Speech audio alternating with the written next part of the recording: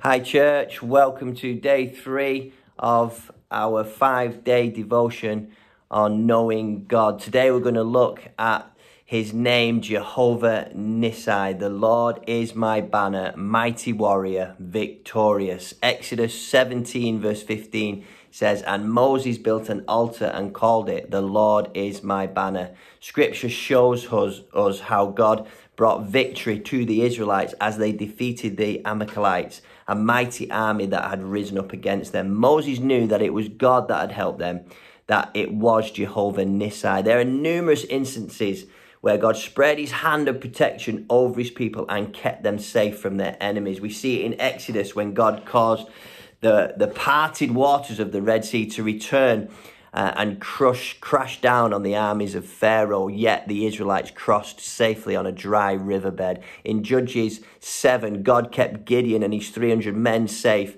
who were armed only with trumpets and torches inside empty pitchers as they attacked the midnight camp, numbering 130,000 men, and they were victorious.